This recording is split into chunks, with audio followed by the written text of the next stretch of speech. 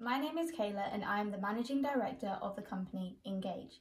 I put myself forward towards this role because I believe I have strong leadership skills and effective communication skills. Thus, these skills have allowed me to effectively engage and develop trust with my colleagues in order to build an optimum team and ensure effective outcomes, paramount to the making of a successful product. Hi, my name is Aisha and I was the company secretary for this team. I chose this role because I think I have good organisational skills. Hi, my name is Jaya and I am the Financial Director of Engage. I chose this role as I am financially aware as well as having good organisation skills.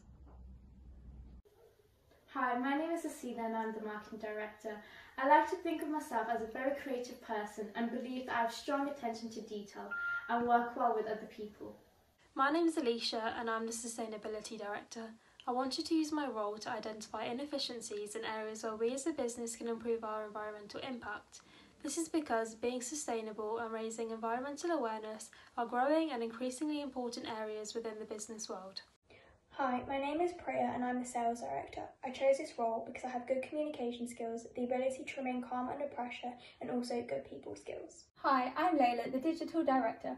The digital industry and area of technology within the business world is a rapidly growing factor that contributes towards the growth and success of a business. Thus, I wanted to use our digital platform and social media, an evolving form of promotion, to interact with customers, to gain the attention of more people and further understand the interests of the public in order to develop our product. Hi, my name is Ria and I'm the Operations Director, and I chose this role because I believe I have strong communication and organisational skills. Hi, I'm Amelia and I'm the Human Resource Director. I chose this role because I believe I have good communication and decision-making skills, which I think are essential for the role. Throughout this journey and attending various events, such as our visit to the HSBC headquarters and Fox's Lair, we have boosted our confidence, further developed our communication and sales skills, sourced deals, and gained a wide variety of useful skills required within the business world. We wanted to name our team Engage to emphasise the main aim of our product, which is to encourage friends and family to come together and socialise away from When first brainstorming ideas amongst our group, a key focus was to get people to spend less time on their phone and to find ways of getting people to engage with one another. Our product is a handmade card game called Can You Name It?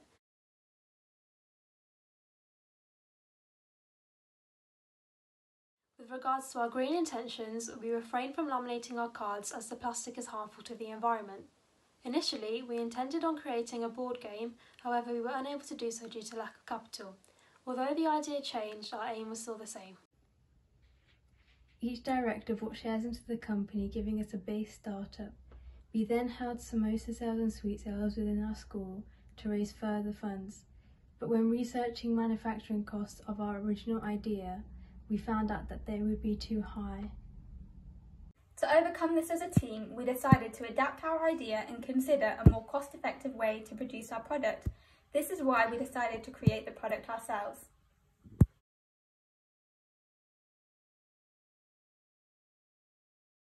Product. I had created a rota for the manufacturing of our product, by which all team members followed, taking it in turns to cut and print cards for the game, staying after school and working during lunch times on their allocated days. Once all the units were made, we conducted a quality assurance policy to ensure there were no mistakes or faulty products being sold to our customers. The price per unit was £3.71. 56% of this went towards the card, 27% of this went towards the boxes, 15% of this went towards the timers, and 3% went towards the dice. We are now going to explain the rules of our game. Our game is a 2+ player game. Player 1 will roll the dice. The number rolled corresponds to topic card. There are 6 topics to land on. For example, it might land on the geography topic. Player 1 must pick a card from the chosen category and then read aloud what is written on the card. For example, it might say capital cities. Player 1 must now tell Player 2 how many capital cities they think they can name in 30 seconds. Player 2 can decide whether to counter their statement and name more capital cities than them, or challenge Player 1 to see if they're telling the truth. If player 2 counters their statement, they must name a higher number in 30 seconds. Player 3 can then decide whether they can name more or challenge player 2. Players continue to counter each other's statements until a player is challenged. In another instance, if player 2 challenges player 1, they must be put to the test to see if they're able to do it. If player 1 completes the challenge, then they gain a point. However, if they are unsuccessful, the point is given to player 2. Engage has their own Instagram account in order to communicate with our customers, inform the public about any fundraising events, as well as give an insight into our company. By using our Instagram account, we've been able to receive opinions and questions regarding our product. We have then taken these opinions on board and answered any of the questions. This has allowed us to increase the involvement between the company and our customers. Before the trade fair was cancelled, we hoped to inspire friends and families to have closer interactions.